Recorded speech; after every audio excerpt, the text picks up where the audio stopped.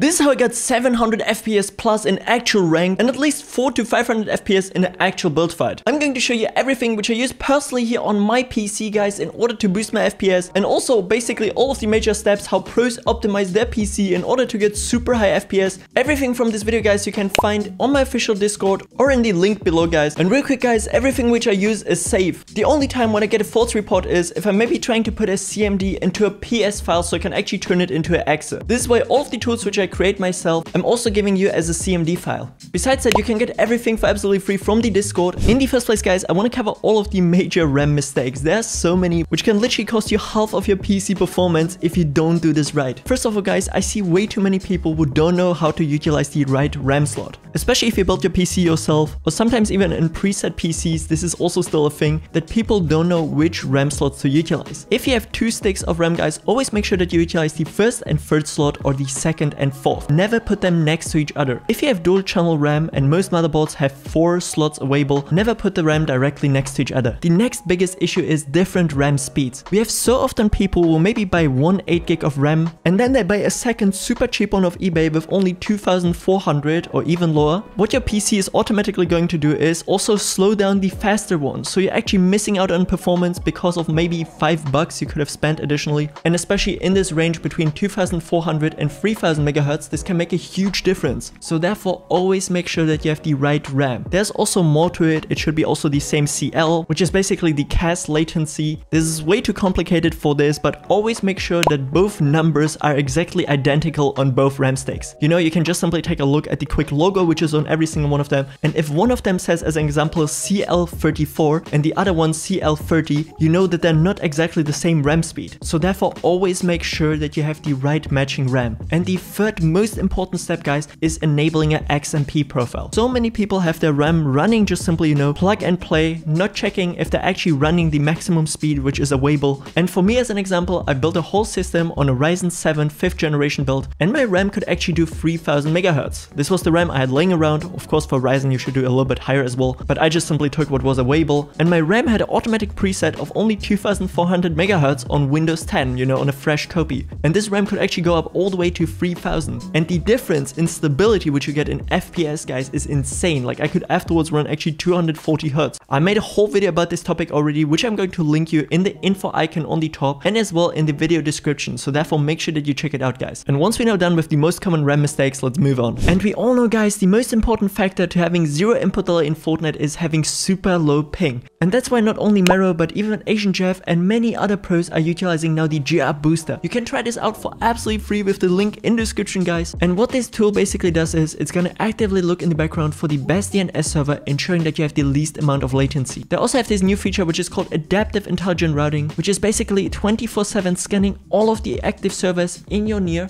making sure that you connect to the one which actually gives you the least amount of ping. That's why I'm right now here only on 7 milliseconds ping, which is insane, guys. And you can see the transfer is super nice. Therefore, make sure that you try it out for absolutely free with the link in the description, guys. Next up, guys, we're going to take a look at my own custom tool, which is gonna be called Clean Cache. And this one you can get from official discord.gg/stripes. Just simply get it from the Performance Packs channel, guys. And once you have it, right click onto it and run it as administrator. This tool literally has everything which you need in order to clean temporary data off your PC. First of all, we have the normal temp category, you know, percenter, temp percenter, the usual things, but we're gonna clean that here. Once in a while, you should definitely do this, guys, in order to speed up your PC a little bit and just clean up a bunch of junk files. And next up, guys, we have prefetch files. These you should also clean once in a while. You can see now deleted files should be good to go. Press continue again. Now we can also actually clean up memory dump files, so therefore we're going to click under 7 as well, and you can see now memory dump files cleared and we're good to go as well. Now we also have Windows delivery optimization files, which we should also actually clean after every single Windows update. We're going to do this here real quick, guys, and we can see it was stopped and now they're getting cleaned. Windows delivery optimization files are cleared, so we're going to continue again. Your DirectX shader cache might actually sometimes be corrupted, causing stutter and low FPS in games. So therefore it's actually quite important to clean this once in a while, guys. So therefore we're actually going to do this this here now, then you can see my shader cache was completely deleted. Keep in mind, now that you deleted it, you have to play at least 1 or 2 matches of Fortnite so it gets actually recreated again. So this is kind of the same thing as when you have a brand new fresh Windows copy.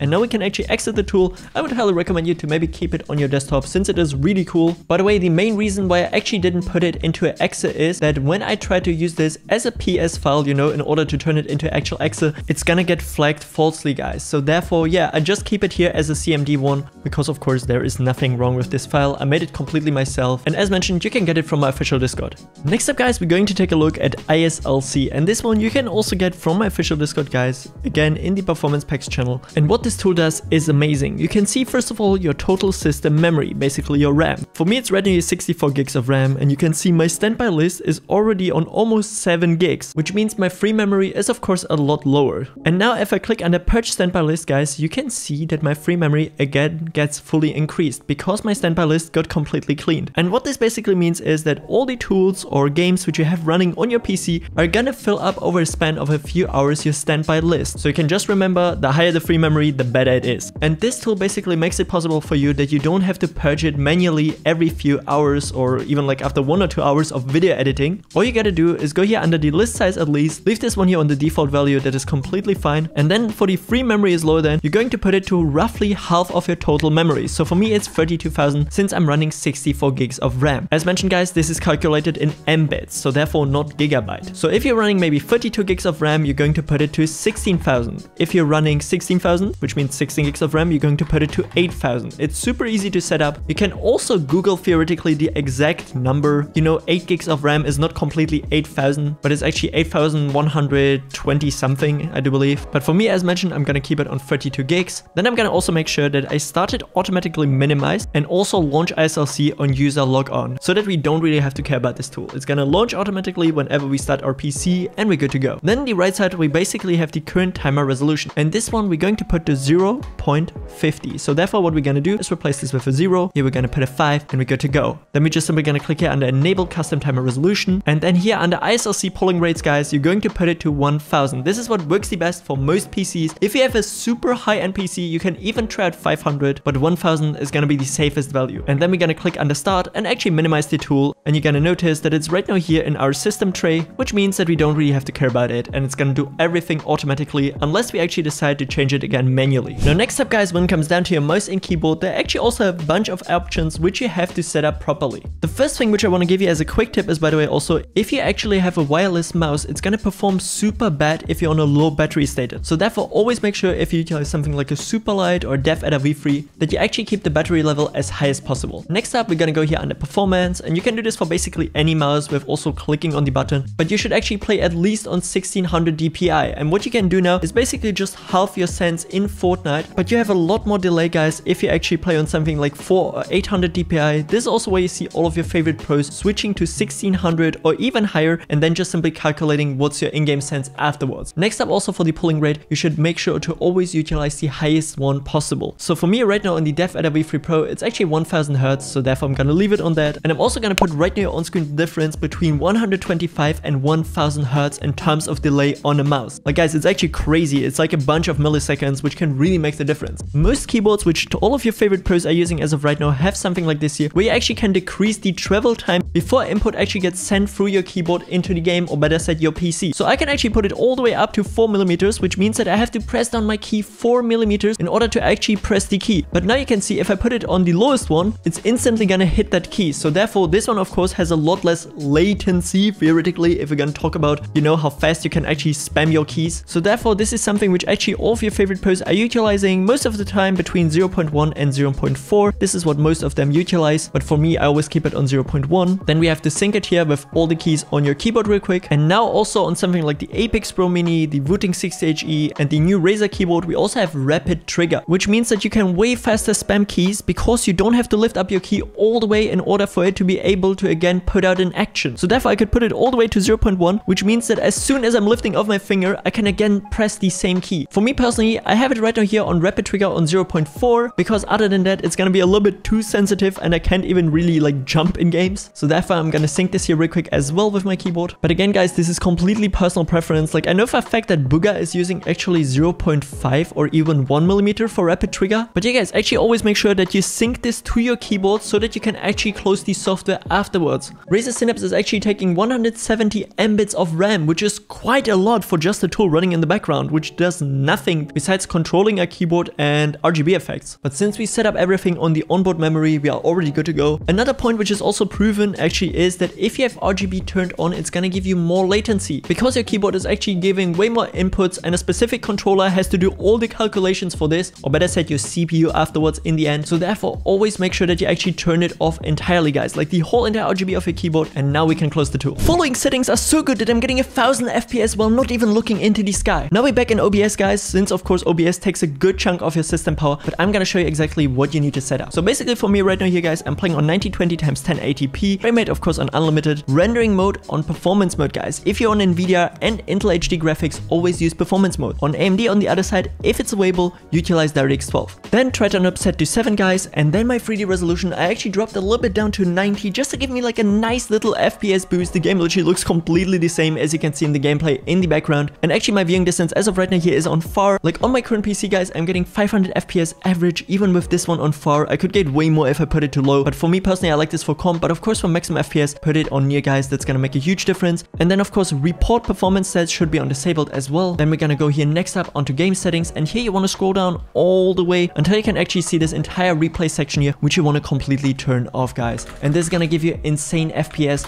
literally right now here in creative, guys. Like I get so nice FPS. You guys have seen the benchmark that I'm literally getting 500 FPS in game, so I don't think I really have to show here anything. Okay, I definitely have to warm up the max a little bit next time.